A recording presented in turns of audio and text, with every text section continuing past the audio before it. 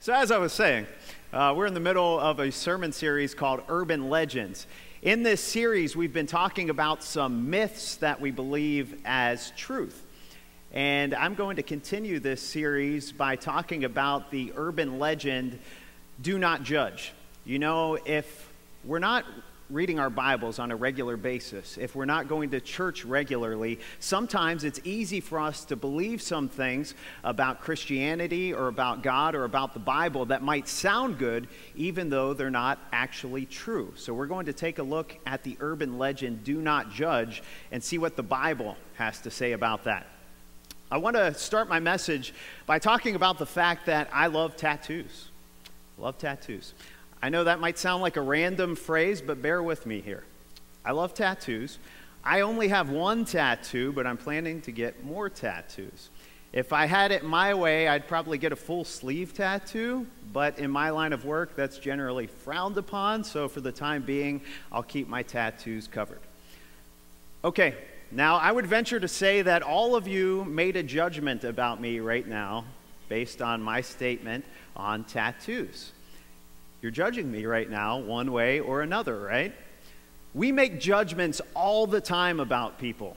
We're constantly judging people. We judge our hairstylist and whether we want to keep seeing her. After church today, we're going to go out and have some lunch, and if we go to a restaurant, we're going to judge our waiter and the job he's doing, and if we want to give him a good tip. We judge Judge Judy and Judge Joe Brown and all the other judge shows, and if we want to keep watching them. You're judging the job I'm doing so far delivering this message, and you made a judgment about my statement on tattoos. So since we're on the topic of judging, and for the time being about tattoos, let's have a little fun this morning, and let's judge some failed tattoos together, and then we'll bring things full circle and really get into the message. So let's bring up the first picture here. Okay, now this is a beautiful scripture tattoo. It would be beautiful if it said Psalms 23:4, but it is misspelled and says Slams 23:4. Of course, we all know Slams is the lesser-known book of poetry written by King David. What do we have next? Oh, yes, the very lovely Regret Nothing tattoo. Regret nothing except for the fact you forgot a letter T, and now it says Regret No King. What do we have next? Oh yes, the very responsible plan ahead tattoo, except you failed to plan for the fact that you needed one more knuckle. Maybe next time. Oh, and finally, the ever popular Only God Can Judge Me tattoo. You just better hope that God isn't judging your spelling skills, because last time I checked, the word judge had a letter D in it, so now it says Only God Can Judge Me? Only God can juggy me? Only God can juggy me. Is that true? Is that true? Is God the only one that can juggy us? No, seriously, is God the only one that can judge us? We hear people say things like, don't judge me. Or maybe we say things like, well, who am I to judge? But what does Scripture say? What do we see in the Bible? That's what we're going to look into this morning. I want to start off by talking about the fact that God is the ultimate judge. God is the ultimate judge. I want to make that crystal clear this morning. God is the supreme judge of everyone, and He's the only one with the power to determine right and wrong motives and behaviors. We see plenty of scriptures throughout the Bible as God being judge. In the Old Testament, there are many references to God as judge, and these are just a few of them. Psalm 9:8, again, that's Psalms, not Slams 9:8. Psalms 9:8.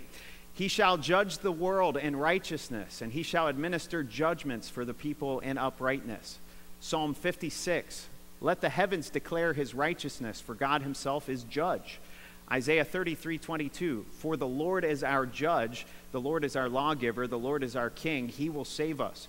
So those are just a few examples of God as judge in the Old Testament of the Bible. When we get to the New Testament of the Bible, we see that God the Father has passed authority to judge onto his Son, Jesus. And there are scriptures that support that. Here are just a couple scriptures of Jesus as judge. John 5:22. For the Father judges no one, but has committed all judgment to the Son. Acts 17:31, because he has appointed a day on which he will judge the world in righteousness by the man whom he has ordained. He has given assurance of this to all by raising him from the dead. Of course, that's talking about Jesus. As these verses demonstrate, the Bible makes it very clear that one day Jesus is going to judge everyone. And he's going to judge us based on whether we accepted or rejected him as the Son of God. Jesus is the Son of God, and that's something I believe with all of my heart.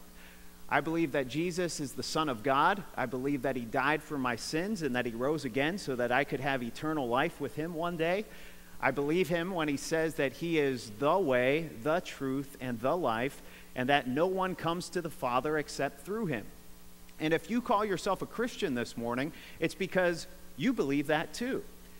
And that can lead to some potentially awkward conversations with people who don't share those beliefs, people who don't agree with us. And that brings us to my second area of focus this morning: hypocritical judgment versus righteous judgment. Hypocritical judgment versus righteous judgment. When we lovingly present the gospel message to someone, when we tell someone that Jesus died for their sins and rose again so that they can go to heaven, we're essentially judging that person, right? We're judging that person. We're making a judgment not based on our own opinion of what we think the condition of their soul is. No, it's not based on our opinion. It's based on Scripture. The judgment we're making is based on Scripture. And that judgment can be offensive to some people. People will sometimes argue with us. They'll respond by saying things like, well, I'm a good person. I live a good life. Who are you to judge me and tell me that I need Jesus? Or maybe they respond by saying things like, well, doesn't your Bible say, do not judge so that you're not judged? How many of you have ever had someone say something like that to you?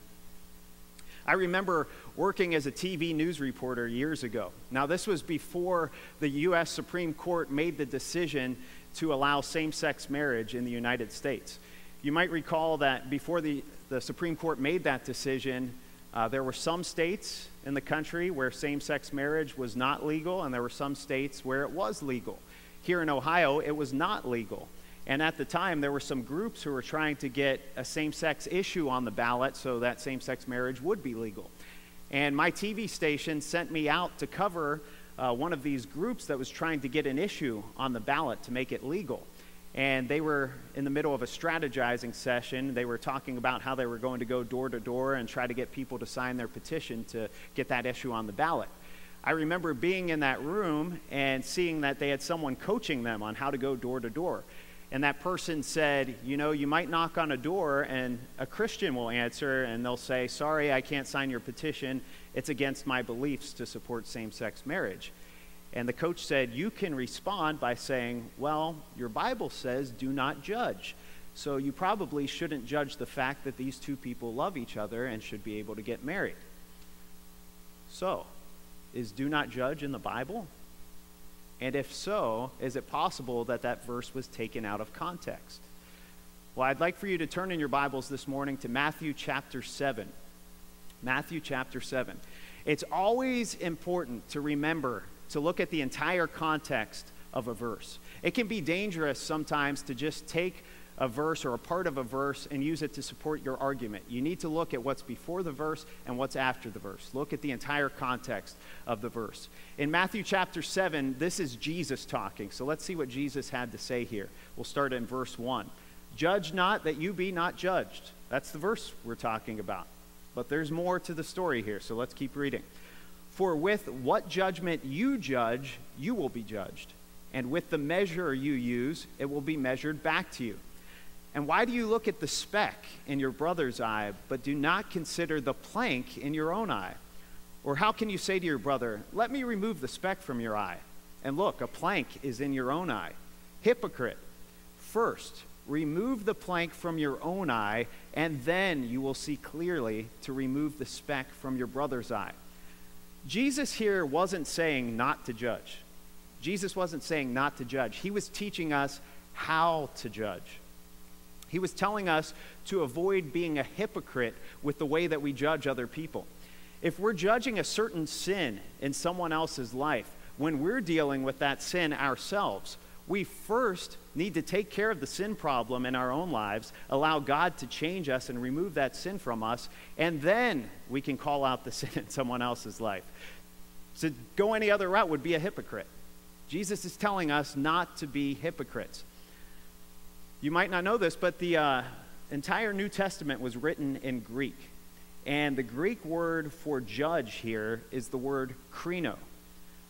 The Greek word krino means to distinguish, to decide, to try, condemn, or punish. To try, condemn, or punish. It seems to be a strong warning from Jesus here that it is not our place to condemn people. If you want to substitute that word, you could have Jesus say, condemn not so that you are not condemned.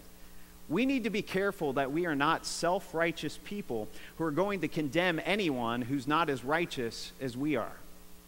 Now, that same Greek word, krino, is found elsewhere in the New Testament. If you want to turn in your Bibles to Romans chapter 2, we'll take another look at this instance of the Greek word krino being used. This is another set of verses that teaches us not to be hypocrites in the way that we judge other people. We as Christians sometimes have a bad reputation of being a bunch of judgmental hypocrites. I'm sure we've all met someone at one time or another who has been hurt by the church. They've been hurt because of the unfair judgments and the condemnation that they've received. And they vowed to never set foot in a church again because they don't want to be associated with people like that. And I'm sure that breaks God's heart. That's not the way it's supposed to be. Let's go back to tattoos. Here at our church, we have several people who are all tatted up. And I think that's cool, personally. Here at our church, we don't judge on outward appearance. But you know, there are some churches where if you were to step through the doors covered in tattoos, people would raise their eyebrows. They'd look down on you. And maybe they would make assumptions of your lifestyle based on the fact you have tattoos. What's worse, there are some churches in the U.S. where people would look down on you because you struggle with sin. Maybe you're coming to church for the first time because you know you have an issue with sin and you're trying to turn your life around, but people are looking down on you because you're not as quote-unquote holy as they are. That's not the way it's supposed to be. Nobody in this room is perfect. That's why we're at church. If we were perfect, we wouldn't need to be here. The Bible tells us not to be hypocrites with the way that we judge. That's what the Apostle Paul is warning us about in this set of verses here in Romans 2. Verse 1, you therefore have no excuse, you who pass judgment on someone else. For at whatever point you judge another, you're condemning yourself, because you who pass judgment do the same things. Now we know that God's judgment against those who do such things is based on truth. So when you, a mere human being, pass judgment on them and yet do the same things, do you think you will escape God's judgment? Or do you show contempt for the riches of his kindness, forbearance, and patience, not realizing that God's kindness is intended to lead you to repentance? Paul is basically telling us here that if we judge others in this way, if we're being hypocrites, if we're being self-righteous and we're condemning them for their sins when we have our own sin problem, we're going against God's way of doing things. You know, even if we were perfect, even if we had no sin in our lives, God would still not want us to take that self-righteous approach to dealing with other people. Paul says in verse 4 that we're showing contempt for the riches of God's kindness and patience when we act that way. Do you know what the word contempt means? That means to show utter disrespect. Paul's saying we're showing disrespect for the riches of God's kindness and his patience and his forgiveness when we act that way. God is so patient with us. He's so kind. He's so forgiving. We need to be the same way. The reason why he is so kind and so patient and forgiving is because he wants us to turn from our sin. God isn't excusing the sin here. He's not looking the other way saying, oh, that's okay, keep sinning. No, it says here he's kind with us, he's patient with us so that we will be led to repentance, so that we'll turn away from our sin. That's the approach we need to take with other people. Remember, we make hundreds of judgments a day. It's impossible for us not to judge, but we have to do it the right way. We can't be hypocrites. We need to be righteous judges. That's what Jesus calls us to be in John chapter 7, verse 24. He says, "Do not judge according to appearance, but judge with righteous judgment." So what does that mean? What is righteous judgment? I think righteous judgment first requires prayer. We need to pray. We need to ask God to search our hearts. We need to ask God to take a look at our hearts and to point out anything that is offensive to him. It goes back to what Jesus was saying. We need to remove the plank from our own eye. We need to take that 2x4 out of our own eye before we try to pick some dust out of somebody else's eye. We need to ask God to look at our hearts. We need to ask God to take that sin out of our lives. We need to repent, turn away from the sin, and then we're able to deal with someone else. Then we ask the Holy Spirit for guidance on how to handle that situation. That's what I believe it means to be a righteous judge. There's another verse in the New Testament that calls us to judge. 1 Corinthians 2:15, Paul writes, "He that is spiritual judges all things." There's a different Greek word used for judge here. Previously, we talked about the Greek word krino that means to condemn. Here, the Greek word used is anakrino. It means to scrutinize, to investigate, to interrogate, to determine. Paul is saying here that spiritual people are supposed to be mature enough to be able to discern when something is right and when something is wrong. We need to be able to make that determination when something is right and when something is wrong. In today's culture, that would not be considered politically correct. We live in a time and age when we're told that there is no absolute truth. We're told that nothing is absolutely right, nothing is absolutely wrong. We're being told that everything is relative. We're told that what's right for me might be wrong for you, and what's wrong for me might be right for you. But the Bible tells us clearly that some things are right and some things are wrong. We need to be able to make that determination. Maybe we have a friend who's making a habit of going out and getting drunk all the time. Maybe we have a friend who's living in sexual sin, and they've become comfortable with that sin, and they've become comfortable with that lifestyle, and they're not willing to turn away from it. Maybe we have a friend who's been gossiping about people. According to the Bible, it's our responsibility to judge that situation, to speak the truth in love in the hopes that our friend will turn away from their sin. Ephesians 4:15 tells us that speaking the truth in love is a sign of spiritual maturity. What does it mean to speak the truth in love? It means more than just speaking words. Speaking the truth in love includes our tone of voice. It includes our body language. It includes how we say things, when we say things. It would not be speaking the truth in love if I were to call out my friend for the way they've been living in a group of other people. Hey, you're struggling with that. No, that's not speaking the truth in love. Speaking of the truth in love is to privately reach out to that person and say, hey, I've seen you've been doing this activity. I see you've been taking part in this. You know, you might not be aware, but the Bible says that's not what we're supposed to be doing. I want to really help you here. That's to speak the truth in love. We need to tell our friends and family when they're messing up. We have to tell them. It's like watching someone run straight for a cliff. If you were to see a friend or family member running straight for a cliff, you see the cliff there, you see them running full speed ahead, would you just sit there? Would you just sit back and say, well, I wouldn't do it, but who am I to judge? No. Would you say something like, well, running off a cliff is wrong for me, but they need to be able to decide if it's right or wrong for them? No. You'd stop them. You'd shout, stop, you're running straight towards a cliff. You'd probably run after them and try to stop them. You'd tackle them. Can you imagine watching your friend running towards obvious danger and just sitting there doing nothing to stop them? What kind of friend would you be? If you're willing to stop a friend from running towards a cliff, why wouldn't you be willing to stop your friend from ruining their life in another way? Right? Being a righteous judge means that you are lovingly going to do the best that you can to turn your friends away from their sin. So as we wrap up this morning, I just want to dispel the urban legend that we are not to judge. Anyone who uses the phrase, do not judge, is likely taking that verse out of context. It's clear from the Bible that we are called to judge, but we're called to do it righteously and not as hypocrites. We as believers in Christ should examine our own lives regularly and then lovingly challenge our Christian brothers and sisters who are committing sin.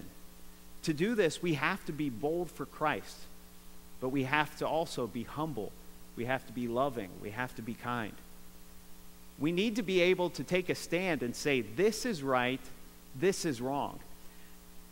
We need to be able to make wise decisions to help our friends and family do the same. As Christians, we should judge, but let's take our lead from the Lord and lean on the Holy Spirit to guide us. Amen? Amen. Let's pray. Father God, I thank you for who you are. I thank you that you are so loving, so patient, so kind. I thank you for your forgiveness.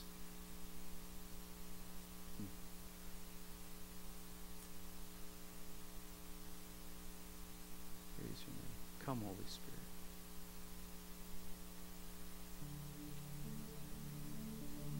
Lord God, I want to pray for the people right now who have been hurt by unfair judgment, who have been hurt by condemnation.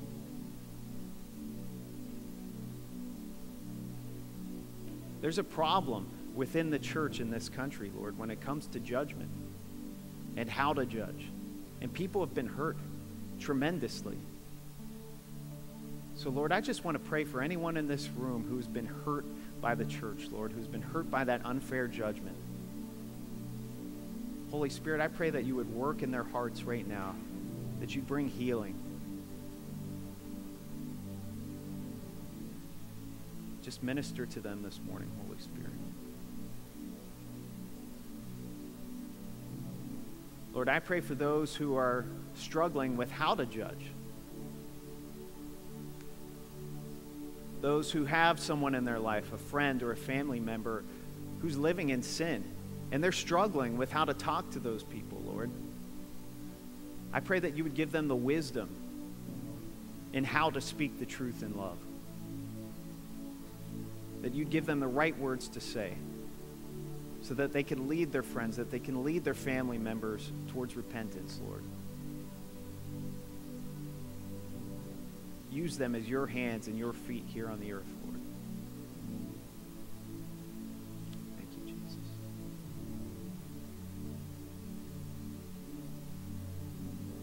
We talked about God's loving kindness. We talked about his patience, his forgiveness. He's so patient with us because he wants us to repent from our sins.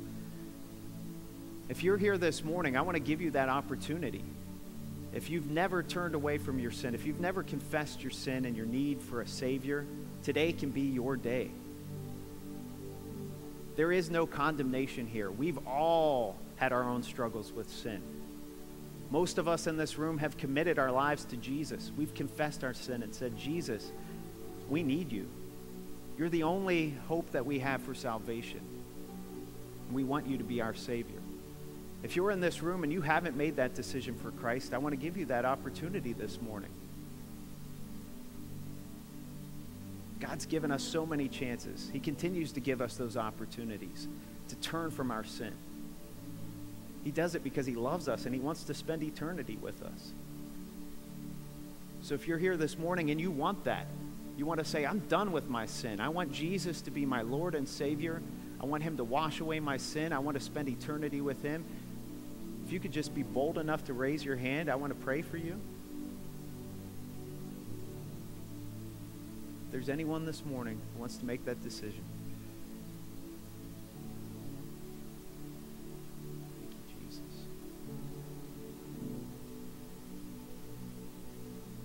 Lord, I thank you for those who want to make that decision to follow you. They're saying, I'm done. I'm done living a life for myself. I want to live my life for you. Lord, I pray your blessing on them. Pray for your Holy Spirit to fill them from head to toe. I pray that they would just feel a sense of your peace, your forgiveness, your love. Help us, Lord. Help us to be the people you want us to be. Help us not to be hypocrites, Lord. Help us to be righteous judges for you, for your kingdom. In Jesus' name, amen. Beckon me, draw me gently to my knees, and I am lost for words.